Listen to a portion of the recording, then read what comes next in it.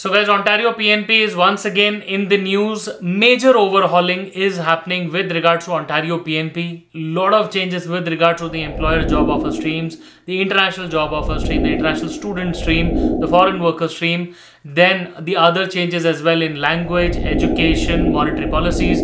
Everything is getting overhauled, especially under the light of the new NOC codes that are going to be released on November 16th, the year 2022. What are these changes? How is Ontario PNP overhauling its PNP to suit the new NOC codes is the main topic of the day. Please be tuned till the end. My name is Sahil.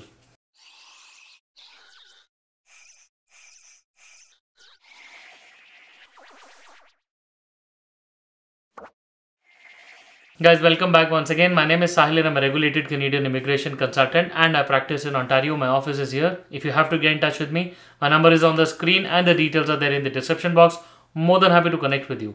Before we proceed any further, please make sure that you hit the subscribe button and the bell icon because we talk a lot about Canadian immigration. And if you are an aspirant of coming to Canada, then this is a channel that you must be subscribed to all the time.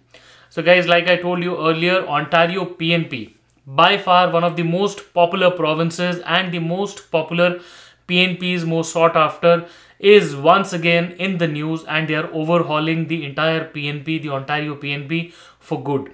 Now, if you already know that the new NOC code system is already on the way, November 16th is the scheduled date when the new tier-based system will be rolled out in the federal programs. Now, to suit those NOC codes, Ontario PNP is also making changes to the PNP as expected. Now, 5 broad changes that are happening with regards to Ontario. They've already opened their doors for public consultations, which are open up till October 21st. That is when people will be able to make comments and give their particular suggestions all about. Now, if you are also wanting to give a suggestion to them, please feel free to drop on their media release, and that ways you will be able to drop a suggestion. Now, hovering over to what are the updates. The first update is that Ontario PNP will be changing all the respective NOC codes from 0A-B to the respective tier codes of 0, 1, 2 or 3. This will be done across all the streams to make sure that the eligibilities are passed over correctly and the affected occupations will also be rolled over. So whatever occupation was eligible previously will obviously be rolled over to the new tier based system. So that's the first change that is happening. That change will be made public very soon. The other change that they have declared is that the employer job offer, the in-demand stream, which was the in-demand skill stream, which was there, suiting the NOC codes C and D, will be rolled over to the tier-based system 4 and 5. This will ensure that the correct mapping of the NOC codes has happened and the suitability to the new applicants can be rolled over and the people can still reap the benefits out of it. The third biggest change is happening with regards to the language requirements of the employer job offer, the foreign worker stream. Now, what Ontario wants to do is introduce a minimum language requirement of CLB 5, which is the Canadian language benchmark of 5, standard 5, and that's why they say that it's important for the right kind of integration of the public from the the immigrant category into the labor market to avoid any misrepresentations or any such frauds. They want this particular thing to be integrated in the employer job offer, the foreign worker stream. The next bigger change is going to happen in the education requirements of the employer job offer, the international student stream. Now, within this, Ontario wants people who are applying with a certificate of at least 1 year to meet the specific criteria of the Ontario College Graduate Certificate as defined under the Ontario Qualifications Framework. What OINP says here is that this amendment is to be expected to offer clarity and reduce burdens for the international student stream and applicants applying with 1 year certificates. I believe this has been long pending for quite some time now, and this is a much needed respite for these students.